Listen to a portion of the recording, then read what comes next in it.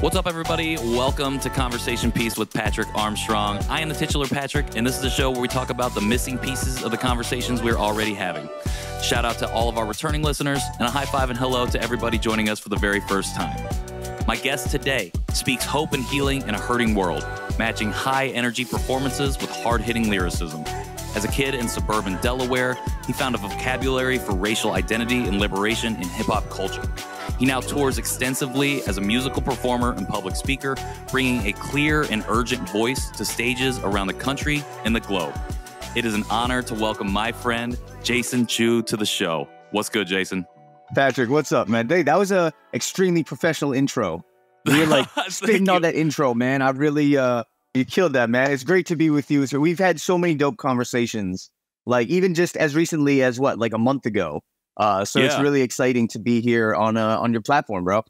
Hey, I really appreciate that. Yeah, for everybody who may not know, Jason and I have had the privilege of connecting just randomly at Asian American events. And like for me, having just come into this identity and really this community over the last 3 years, to not only have connected with someone like yourself, who I first heard of on Jerry Wan's podcast, Dear Asian Americans, who was one of those first OG guests on that show, to be able to not only meet you, but then to sit and have some of these conversations around like what it means to be Asian American specifically has been really important and powerful for me, and a big privilege to be able to unpack that with someone like yourself. So it's to not only be able to do that, but then to be able to, I think, call you a friend in this space, I think is a really, really cool thing. And especially just, on this accelerated journey that I find myself on, a really humbling and, again, big privilege and honor. So the fact that you're here right now, I'm excited to be able to dive into this conversation.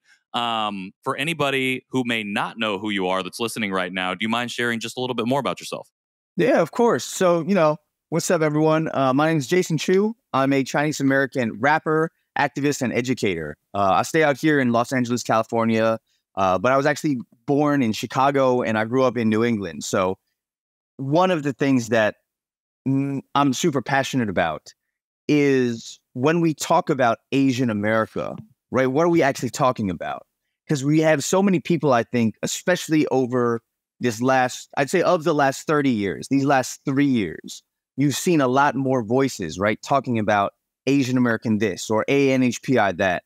But something that really moves and motivates me is, are we actually reflecting the diversity of our communities? Are we actually talking about Asian American experiences, the diversity, the breadth, the different backgrounds and lived experiences of Asian America? Or are we just projecting our own kind of like personal narrative, personal experiences onto everything else?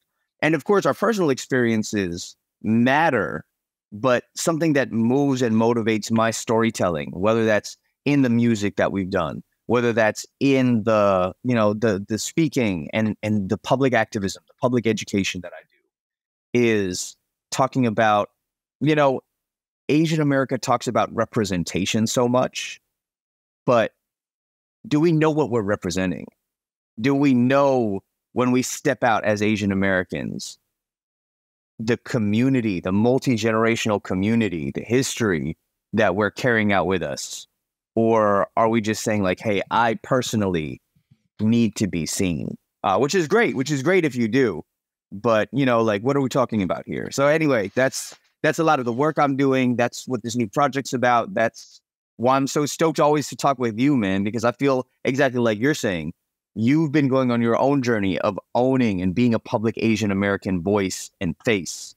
And I think, like we just talked about a month ago, what you're bringing to the table needs to be a part of the Asian American conversation. So that's what I do, man. I try to be part of those convos. I appreciate that. And I love those questions. Specifically, are we reflecting the diversity of our communities? And do we know what we're representing? I think you name a really important thing of, do we understand the history, or are we just projecting our own personal stories? And while it's really important for us to understand that personal narrative that we bring, because that's usually our entry point into these larger conversations of community and diaspora, once we start to unpack and understand our own personal story, are we doing the deeper work of understanding our place within that larger fabric? And I think these questions and what you bring up on the album are really important in terms of digging into that deeper history, because if we don't understand our history, then we can maybe misrepresent our even where our own individual stories and narratives end up in terms of that bigger, larger, wider fabric. Before we jump into the album, I want to ask you, how did you get into specifically this kind of conversation? I love that you work in the not only the entertainment space as a rapper, as a musician, as a creative, but also from an educational space, from an educational lens. How did you get into one or the other, and then how do you marry both of them? Yeah, I mean, honestly, the short answer is just I'm super nerdy. You know what I'm saying? Like anything I do, I'm gonna overthink. I'm gonna overanalyze. I'm the sort of dude that I can't go halfway. You know, I'm gonna be Mm, real. This is why I'm not into sports, because I know if I got okay. into sports, it would take everything. Because like I'm not the guy who like is a casual fan of something. Um, so for me, what it was when I started reading into Asian American history, when I started getting involved in sort of like justice, social justice, activism, community, um, I did the deep dive. I could never just be like, hey, here's this thing that impacts so many people's lives. Here's a story or a historical fact that if you know it, like learning about Chinese exclusion, learning about Japanese American incarceration, learning about the way America illegally annexed Hawaii, right? The Kingdom of Hawaii, learning about the adoption industry, right? And Mm, and what drives it. You can't like learn a little bit about it and then be like, cool, all right, man, but I'm gonna just go back to my regular life. It was dope, like, learning a little right. bit about these things that have impacted our community and still do. And so what it really was too was for me, hip hop and Asian American identity and justice have always like linked together in my mind. Because for me, hip hop music is the first place that I really heard people talking their talk, like pop music, film, and TV. Growing up, everything I saw was created. All of the pieces of entertainment I saw were created to cater to someone else's expectations, Mm, right? The mainstream gaze, the white gaze. yep. And hip hop was the first thing I encountered as a suburban kid in Delaware that said, no, no, no, we're going to make things. And if you want to consume them, you're welcome to consume them, but we're not going to make them for you. Right. And I think that that is what people have gotten really confused, right? Yes, NWA, Tupac, Run DMC, who became their primary consumers? Yes, it was white suburban kids. But the difference was they did not create asking, what do these white suburban teens want to see? They Right. created saying, what do I need to say? The fact that Right. it resonated with Asian kids, white kids, rich kids, like not people who don't speak English. That the fact that it resonated with everyone else, that was what came from the passion, the art, the authenticity. It wasn't what drove the creation. And Right. so for me, hip hop and my Asian American journey have always gone hand in hand because Mm. I would not know how to pursue a racial identity uh, with authenticity if it weren't for growing up in hip hop. I love that. I think that hip hop, especially the way it resonates with folks specifically outside of the black community, is it just goes to show how intersectional all of these things are and all of our communities are. And like you said, it wasn't specifically created for us. It was created because it was a need for that community in terms of expression. And that expression permeated outwardly and reached other communities, other peoples, other identities that were like, oh shit, like this is something that I can vibe with too. And it was a way for us to then enter into our own versions of expression, to find our own ways, not to appropriate the expression Mm-hmm. and creativity, but to remix it almost in a way and to creating our own versions of expression. So I love that. I appreciate you sharing that. I think it's super helpful context for this conversation we're about to have, because you just dropped a new album, We Were the Seeds. I think available Sir. everywhere, if I'm not mistaken, available wherever you get your music. What was the impetus for this particular album, and what conversations are you hoping that this album generates? Yeah, so this album, man, like honestly, it's just a reflection of who I am today in my journey. You know, like where I've arrived at, and I'm honestly, I'm actually really happy to be who I am today. Mm. And this record and these songs I wound up being on it, it all comes out of that kind of rootedness of like, man, you know, I've been a public artist. I've been putting my voice on record. I've been putting content out for, you know, like 10 years now. And there's people who've seen me go through this whole journey of, you know, starting out. It was very much, I had some things I wanted to say, and I also needed to be heard. There was something I, you know, in my 20s, like, man, those things I needed.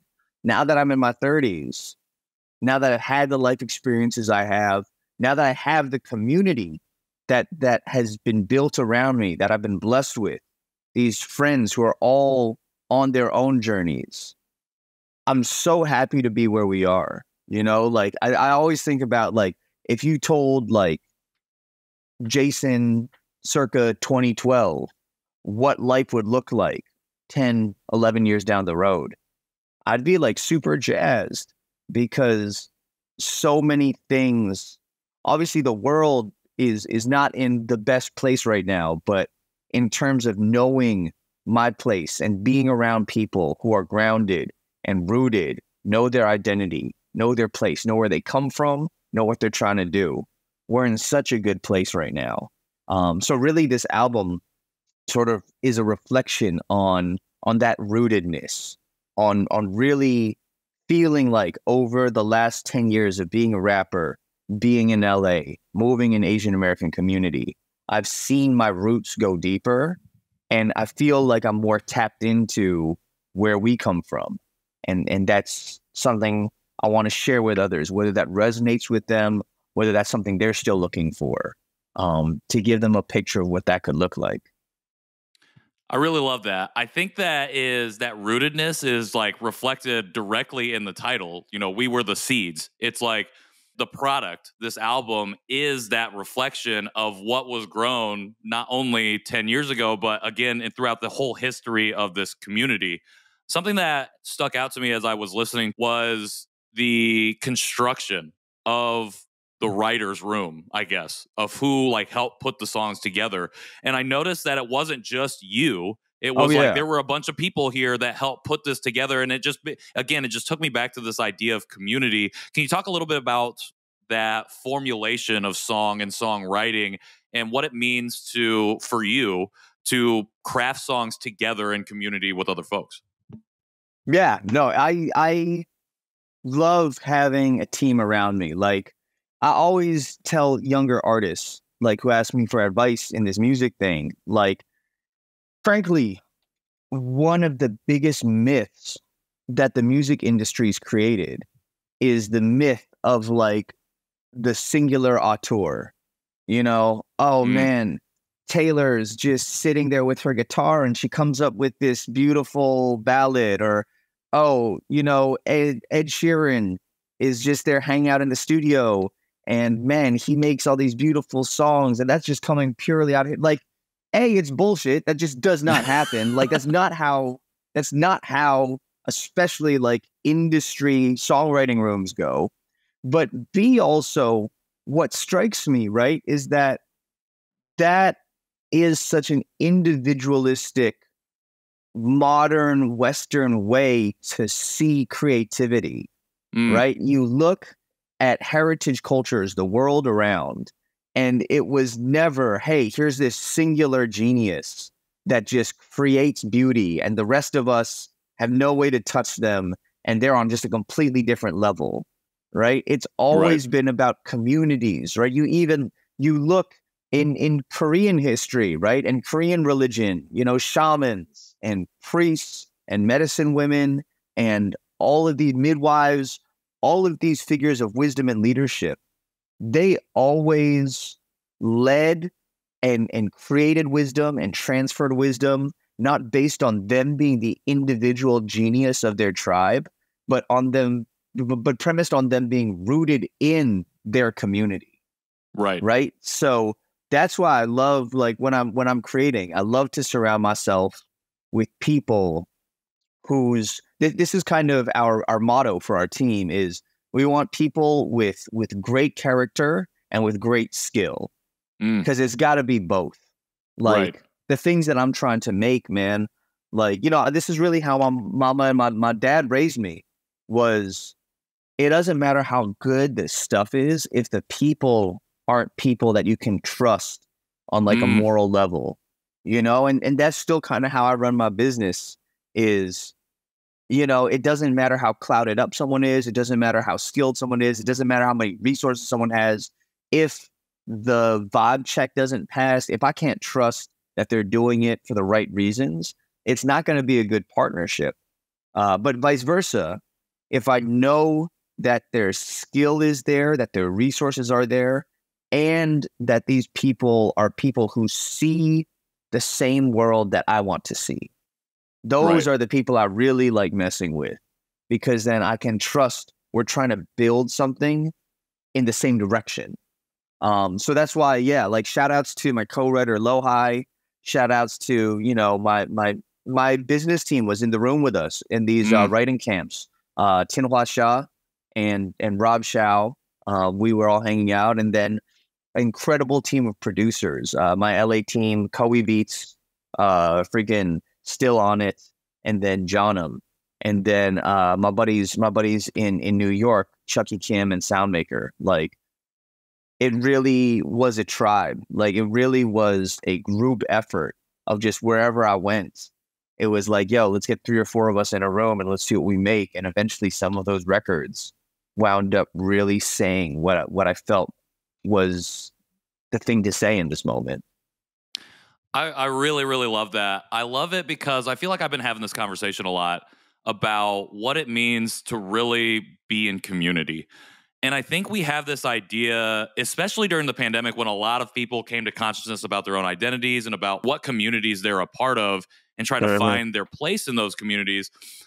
There was this, I think, this pressure that we put on ourselves and that was also placed on us by other people who were already in community, that you have to get along with everybody, that you had to go to all the events and show up in this way, and that, you know, you really had to be maybe something that you weren't. And something that I've found for myself, at least over this time, and a piece of advice I give, especially to other adoptees as they come into the adoptee community, is that while it's great to find this really large group of people who share this identity, who have a similar lived experience, and you can feel that pressure to want to do everything, where you're really gonna find like community and hit your stride is when you find your people within that larger group.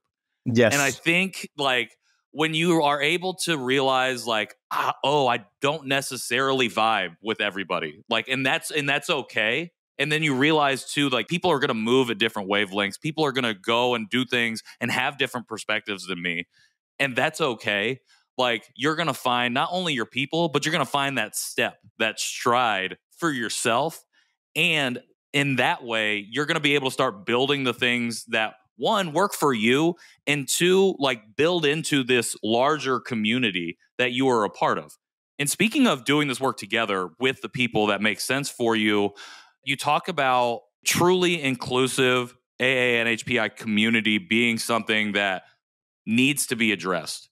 And so what part of that conversation do you feel like, is there a specific piece of that conversation you feel like is missing that you hope the album in particular addresses, or that you want to make sure that you are addressing moving forward as you talk about the album, promote the album, go on tour? Yeah, man, like, you've heard me say this, which is I understand, but I also hate whenever people talk about breaking ground for ANHPI folks. Mm. Because my pet peeve is that so often we don't know our history, and by gassing ourselves up like we're the first to do something, what we're actually doing is erasing all the people who've come before who did it already, and just actually furthering the erasure of our ancestors. And that's really why this album is called what it's called. We were the seeds. Seeds come from somewhere, right? Now, it's great that we're the ones planted today and growing today and bearing fruit today.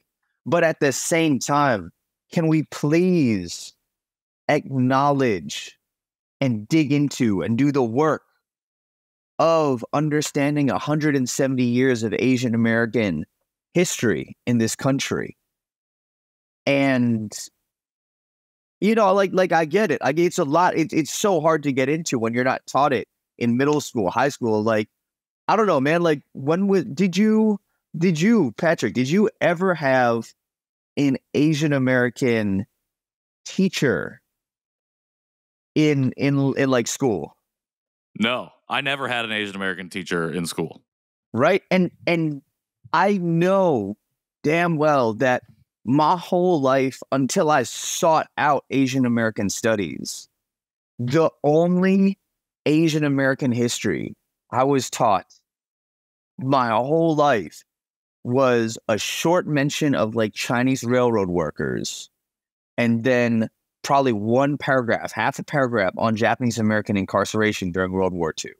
And other than those two things, where we grow up without being shown our ancestors, right? Like, if you come from other communities, you're given all of these historical precedents.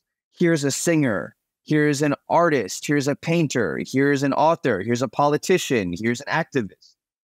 Asian Americans aren't given that. And I think because we're not given that, sometimes we can start thinking that it's not there for us to own. It's not there for us to take. Right. And that's really what I want to enter this conversation with. Right. Because all this that I'm talking about being rooted, about owning your heritage, about owning your history, knowing your ancestors, none of that happens if you don't think you have ancestors. None of that happens if you can't imagine that 50 years ago, 80 years ago, 120 years ago, there were women and men and other folks, non-binary folks, who felt in society a lot of the ways that we feel, you know?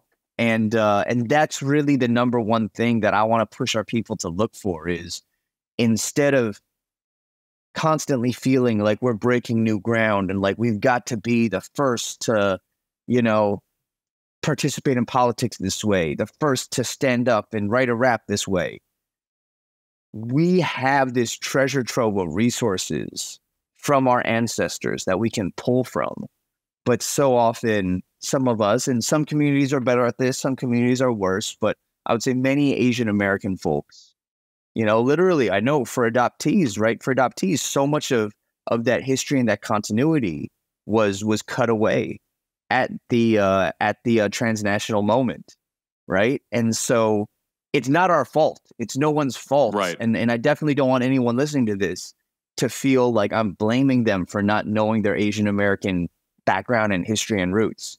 Right. But what I am saying is that it's there for us if we're able to do the work and willing and ready to step out and start, do a couple Googles, do a little, TikTok exists. Like, we can look it up now.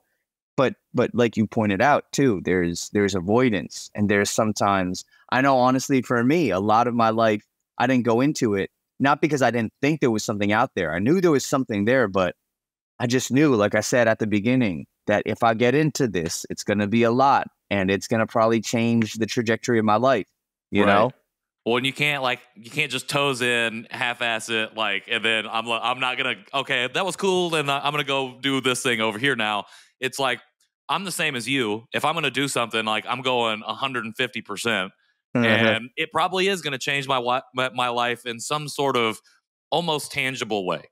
And like when I like had this moment of discovery of consciousness about my identity, and not only as Asian but as an adoptee, like it was full bore. Like I ain't got no time to go back into pre-consciousness. Like I got to learn, I got to do all of these things, and could not agree with you more. I think I appreciate the caveat of just that you're not blaming anybody. Like if they have not yet sought out the history, or are even unaware that the history exists yet. Like if this is the first time you're hearing that, like don't blame you, because it's hidden from us. Like it's been actively erased Mm-hmm. from our eyes by the powers that be, because it's history that they don't want us to learn, because when we learn it, it causes disruption, and disruption causes the status quo to no longer be the status quo. It causes us to gain power, and it causes us to build community, build solidarity with other marginalized and historically marginalized identities and communities. And that's not good for people who have historically held on to power. And like once you know that history is there, it does behoove us to start to learn, like to know and to enter into those spaces and to become informed about what that is. Because I totally agree. At the end of the day, we don't need to continue to build anew. We need to build up off of the foundations that already exist. Like, let's be seeds and let's grow from the soil that has already been laid down in the Mm-hmm. fields, in the places that have already existed. Because when we keep trying to build new, we just build more floor. We just build more foundation. And while foundation is good, it doesn't like it's it feels like an Yep. illusion of progress. And Yep. because new is exciting. It's fresh. It feels like, okay, this is great, and you can rally behind it. But then, like you said, it perpetuates the erasure of the folks who have been doing the work, the folks that have come before us, and we do the work of erasure that's already being done. And so, if we can at least start to recognize, okay, that's what's happening, and there are all of these people that have been doing this, like you said, hundreds of years of history there for the taking, there for us, for the not even for the taking, for the claiming, for the reclamation Yep. of. Yep. We can really start to build in a way that allows us to exceed any and all expectations that have been placed upon us by the systemic powers that already exist, that try to box us in. How do people within our diaspora start addressing this? I think it feels like you've given us a little taste of what that means. It's the Google. It's Yeah. starting to educate yourself. But is there any specific ways or pieces of advice you'd give to folks within our Asian American diaspora to really start to internalize this history and approach it maybe for the first time? Yeah, I mean, there's so many great pieces of media out there, right? Whether that's Asian Americans, right? This incredible documentary series that PBS put out. Renee Tejima Pena, who directed it. She's actually my mentor's cousin. So there's just this incredible breadth of knowledge out there, and it's available for free. You can just find that. Um, Also, The Making of Asian America by Professor Erica Lee. That's one that I always point to. Um, but like that's like I love these resources. They really help my consciousness raising. But what I would also point out is really get into community.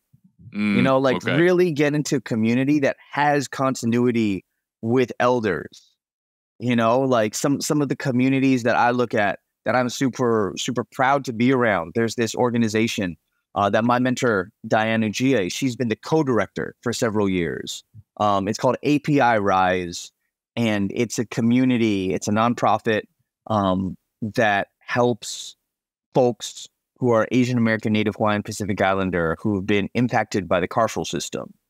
So API Rise is this org where, if you're Asian Pacific Islander and you've been inside or you are inside or your family's inside, you can go and you can connect with them, and actually everything from helping people who are inside appeal and overturn cases or prove that they've served their time and that they're ready to be an asset to their communities. all the way to when those people get out, getting them job placements, getting them training, avoiding going back inside, all of this incredible work. And it's rooted in, leadership that's been doing this since the 70s, since the 80s. That's the stuff that's really powerful to me these days is when we get an Asian American community. And I'm going to be real. I love my peers. I love you. I love so many of our friends, but that's not enough. Right. We need, I know, right, in the adoptee community, right? There's generations now of, KADs. And so talking to the ones who are, maybe a generation older than us and saying, damn, like, when you were my age, how did you get through this? What was it like? What's the difference? How is it better now? How's it worse now? We need that. We need to break out of just being around people. I'm going to be real, being around people who are just like us. Right. We need to be around people who get us and are kind of like us, but they, like that intergenerational nuance has, I think, really been lost and been stripped out by the way that modern media stratifies communities, right? Everything from, some people are on Facebook and some people are on Instagram and some people are on TikTok. And it's very specific, right? If you're over 40, you're probably here. Yeah. And if you're like 40s, 30s, you're probably here. And if you're Gen Z, you're over here.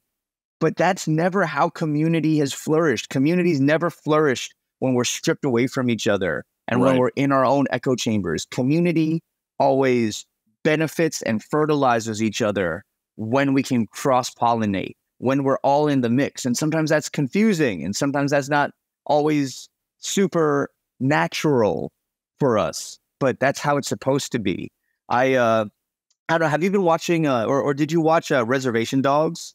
This series I've just started it earlier this year. I think I just finished season 1, so I'm getting ready to start season 2. Dude, that is the best show on TV in the last 10 years. I was just talking to my manager. Okay. And he and I were both just like freaking complimenting the hell out of this show. It's one of the best because to me, like, it's the best depiction. It doesn't just show you what a certain community is like. It actually makes you kind of feel like a little bit of what it feels like to participate in that community. Right. Yeah. And that's what I think we need more of. We need more community and less just like collections of people, because right now, every app, right? Freaking Instagram, Facebook, TikTok, Twitter, X, whatever, like they're all going to say, oh, we're here to be a place for communities to meet. That's bullshit, man. That's not community. That's just a bunch of people yelling at each other behind like a profile picture. We need actual community. And that's where this Asian American thing, this Asian American Native Hawaiian Pacific Islander thing might actually have legs. 100%. I've freaking just resonating hard with everything that you said. And just like to go back to the history point of it, like if we're not connecting with those even one generation removed folks within our community, how are we going to know the history really? Like we can dive, like you said, we can dive into to Asian America, the PBS doc. We can dive into Erica Lee's Making of Asian America, 2 resources that I really love. Like I'm a person that likes to dive into the academic stuff, even though I dropped out of college. Like I'm not really like from the academic world, but for whatever reason, those are things that really like I like to dig into. But not everybody is like that, and those things aren't always accessible for some folks. However, that kind of knowledge and history is accessible to us if we're willing to take that step and have a conversation with the people from the different generations of our community. Facts. And I think not only does that extend to like a national, like across the US kind of level, but even especially at our local level. Like if you can find your community locally, I think that's where you can really dive into what does it mean to be Asian American in Indiana? Like for me, what does it mean to be like, what's the history here? Because that's history that you're not seeing in the textbooks. Like, even if you're learning about it in school, you're not learning what that means to be like how Asian America formed here because quote unquote, what's the point to quote other people from Indy who are like, well, there aren't any Asian people here, even though there are. And like, we don't know that the earliest Asian people were here pre-exclusion. Like there were Chinese folks that were here building businesses on Indiana Avenue here in Indianapolis in 1873. Like, why don't we know any of this history? And it's like, it's there for the reclaiming, but we have to be willing to go out and kind of ask those questions to the folks who have lived here and existed here in our community, who have been running these organizations since the 70s, the 80s, the 60s, whenever it might be. And if we have those conversations, you know, we have a better chance of rooting ourselves, of finding that rootedness in the community, which allows us to really start to internalize this knowledge and this community. And I think it's important in a way that we don't really often talk about, because it is a lot easier to point somebody to a book or to a movie or to a show and say, well, here's your in. And it's a lot more difficult, sometimes even almost in a gatekeeperish way. I don't know if you've experienced that, but like to share with a person, because people aren't resources, you know, and it's like, I don't want to just point somebody to Jason and be like, yeah, just hit up Jason and be like, take up all his time, because your time is valuable. You got stuff going on. You're on tour right now. You got to go on tour for your album. So you don't necessarily have every moment of your day to be able to just sit and talk to everybody, you know, about some of these things. However, sometimes it does behoove us to make those connections if we can, when we can, because again, it drives that deeper community. What about folks outside of our Asian diaspora, outside of Asian America? How did they make sure they're addressing this lack of continuity within our community, or lack of continuity within our history, this greater AANHPI history and community? Yeah, man. I think it's tough, right? Because as you mentioned earlier, we're at a time when this is the way I see it, right? Like, the good people are sometimes scared to move cross-culturally because we're afraid of appropriation, right? Bad people don't give a fuck about appropriation, right? They'll go wherever they want and take whatever they want. Yes. But the good-hearted people who care, sometimes we've worked ourselves into this position where it's counterproductive to solidarity, because we think that sometimes our presence is unwelcome, or we think that sometimes just because it doesn't look like we belong, or just because we don't come from somewhere, that we're not allowed to learn and to listen and to support, you know, like the mutual liberation, the shared solidarity struggle of marginalized folks. And I mean, I'd say do the same thing, man. Like, you know, like shit, like if you want to be down, man, find the people that are looking for people to be down, man. And I'll always say, and this is something I learned from hip hop, man, like I always felt welcomed in hip hop. You know, I was never trying to be black, and I was never pretending to be black, and I was never like, you know, trying to supplant black voices and black and brown voices in hip hop. But I just always came in and was welcomed in, because I think, you know, I wanted to be down, and I wanted to learn, and I wanted to grow, and people were down to lead me on that journey. You know, people who've been on that journey, were farther on their journey than me. They were down to welcome me in. And I think we need more of that on both sides. On the sides of communities, we've been traumatized, we've been scared, we've been hurt by people who come in and they take, right? But as soon as we start thinking that the answer is then to only let in people who we feel like they belong, or they look like they belong, then we've actually lost the greater battle, right? Because the greater battle, like freedom, self-determination, liberation, is not going to be won by any one identity group on our own, right? It's not like the Asians, or the Asians in the Pacific Islanders are going to unlock the key to being free of imperialism and wage slavery and all these terrible things, and we're going to get there on our own. It's not like we're going to figure it out and other people are going to steal it from us. The only way we're going to get there is together. And that's going to require bilateral exchange. And that's why, you know what I'm saying? Like the people who benefit from the system not changing, they benefit from fragmenting us away from one another. Because when we say, hey, you know what? Everyone who's not like us, they might be here to culture vulture. They might be here to take from us. So it's safer when we're just us. When we're just us, that's actually when the battle's been lost already. You Right. know, so I'd say to, if folks are out there, are listening, are not from the Asian diaspora, or not Asian Pacific Islander, um, just come in, man. Like move safe, move careful. You're in someone else's house, move respectful, but please come in and learn, because my life is not going to get better if you just stand over there and don't come around and don't talk to us. Mm, I love that. I love that. I love the idea of bilateral exchange. I think that's super important. Thank you for naming that. And yes, like if we are siloed in our own spaces, like we've already lost. Like if at the end of the day, if we are only hanging out with each other, we have lost the battle, potentially the war. The war against white supremacy, the war against oppression, the war against all of these terrible things.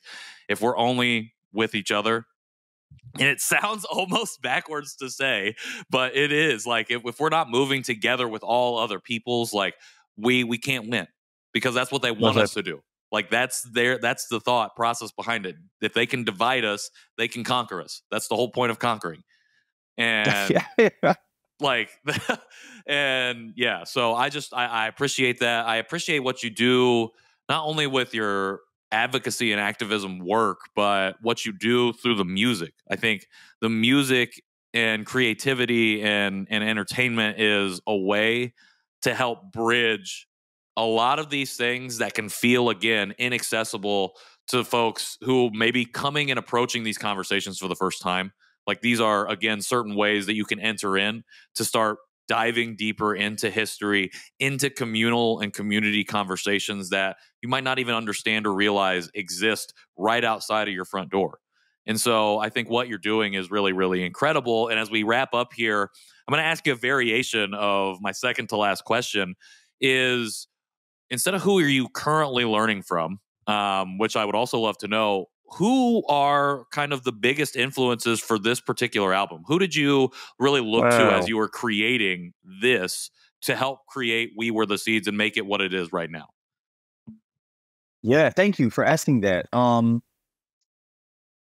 I mean, always like I'm always taking in a bunch of different stuff, but for this one, I'd say the artist that, because I listen to all kinds of stuff, and I think people are always super surprised when they hear what I've been listening to, because a lot of what I listen to doesn't necessarily sound like what I put out. You know what I'm Sure. saying? Like you can enjoy stuff that sounds very different from what you make, but in terms of the kinds of artistic voices that I want to be slotted alongside, I'd say it's my top three really of all time musically are Kendrick Lamar, Yasin Bey, and Bono from U2.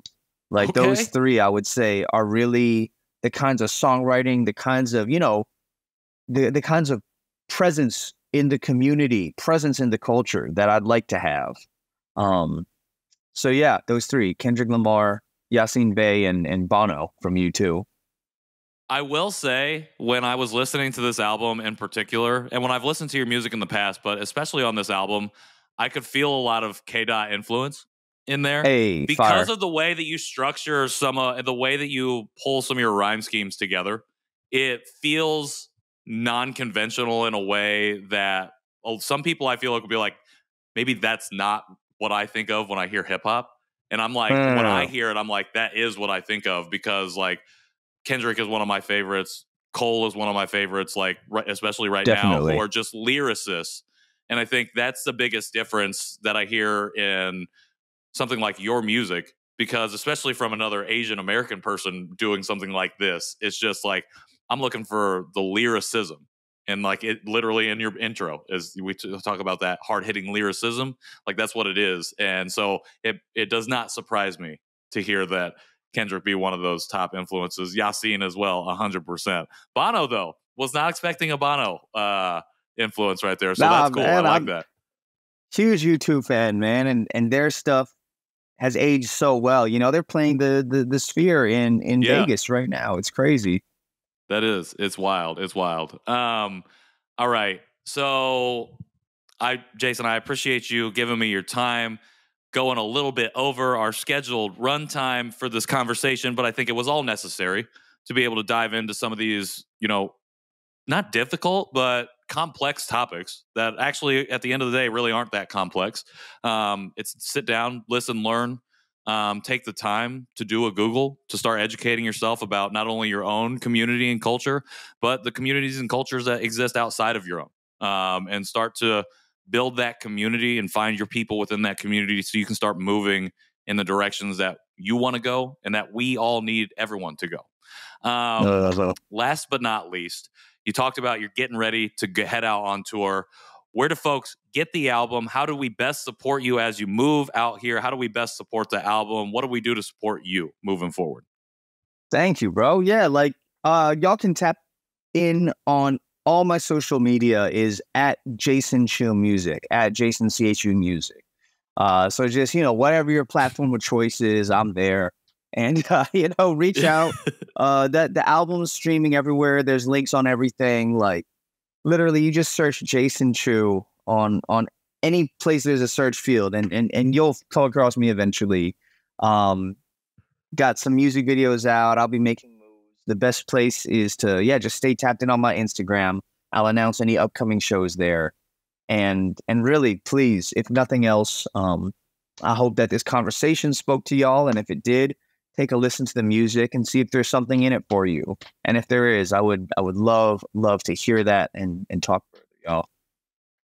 Bet, man. Well, I appreciate you coming on, spitting game, giving us knowledge, and dropping so many pieces of wisdom, not only for myself, but for our audience here at Conversation Piece. It really means a lot for you to give us your time and all of this energy and effort just to have this, one-off conversation that we've had a bunch of times, but I know is really meaningful. It means a lot for the community that we're building here on the show. So it really means a lot. Thank you, man. Yes, sir. Thank you, bro. Absolutely. For everybody out there, you can find all the links to We Were the Seeds, all of Jason's work, all of his social media stuff right here in the show notes. You can find us on Instagram at Conversation Pod Piece. Make sure you sign up for our newsletter. That's the best way to support me and support the show. And if you do feel so inclined to leave a rating or review wherever you get your podcast, we would greatly appreciate that. You can catch up on all of our previous episodes, as well as reach out to me directly on our website, conversationpeacepod.com. And until next week, I am Patrick Armstrong, and this has been Conversation Piece. Thanks, Jason. Hey. Mama told me not to listen to rumors. I know how to groove when I step in the room. Daddy taught me to be quiet and honest. Don't talk on my progress, just speak with my moves. 妈妈叫我别去听着她教育，走进房间我会去跳个舞。爸爸教我怎么保持好态度，不用吹牛，注意自己的路。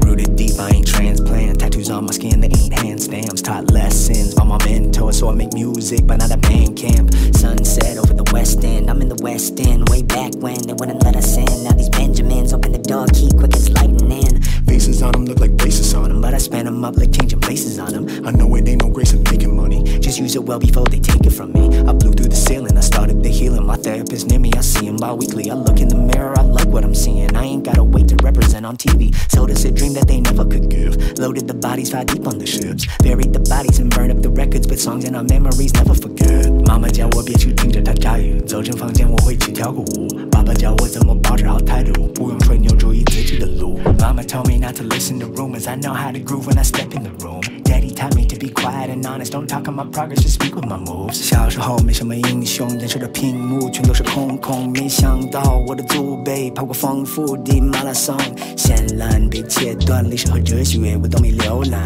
终于开始学习我家人的遗产，一步一步是这慢慢走，一路顺风。我祖先告诉我，这路好长，我意志也强，我一出去，我性格也倔强，发现了祖辈默契的交集，从如今时候到他过去足迹。我不是个主唱，我心里有力，我立志有意义，这就是胜利。Mama told me not to listen to rumors. I know how to groove when I step in the room. Daddy taught me to be quiet and honest. Don't talk on my progress, just speak with my moves. 妈妈叫我别去听着她教育，走进房间我会去跳个舞。爸爸教我怎么保持好态度，不用吹牛，注意自己的爱。